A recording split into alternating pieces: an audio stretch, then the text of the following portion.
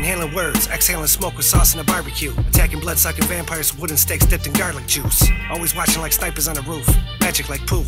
Seek and destroy like Terminator in the booth. Bring a different style you never heard.